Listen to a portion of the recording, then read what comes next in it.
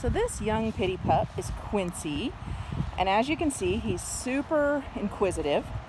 He's very sweet, highly affectionate and outgoing, great with other dogs. Currently lives with another male who's about 30 pounds, and they just cohabitate wonderfully. He's lived with several other dogs during his time with us as well.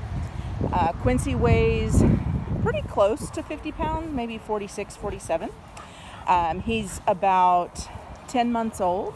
He's fully vetted, heartworm negative, neutered, fully vaccinated, microchipped. Also would have a fecal and a health certificate done before leaving.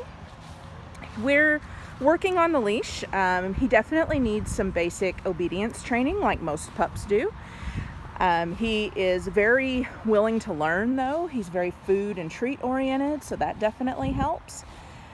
And he's definitely a people kind of dog. He wants to please, so hopefully that also helps in his training. Sorry for the shadows. We're doing this early in the morning when it's nice and cool, so we have to deal with a few shadows over here. But Quincy is available for adoption through Paw Pals of Hale Center. He can go on any of the Project Freedom Ride transports, and he is looking for a fabulous home with an active kind of person. He's not going to be an apartment dog. He needs someone who loves to be outdoors. Oh, found a stick to chew on. Needs someone who maybe likes the water. This guy loves the water. He loves it when you just spray him on the shower setting with the hose when you're filling water buckets.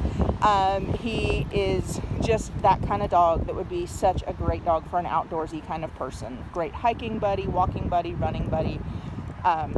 Again, would be great with other dogs in a home. And he's just a young pup. Despite the fact that he looks fully grown, which he basically is, just keep in mind he is a puppy. And so he's got a lot of things he's got to learn. We're a facility-based rescue as opposed to a foster-based rescue. So, you know, things like house training and such will need to be worked on. He's had a little bit of practice with that in a very short-term foster, just to kind of see how he was inside. He was a very good boy.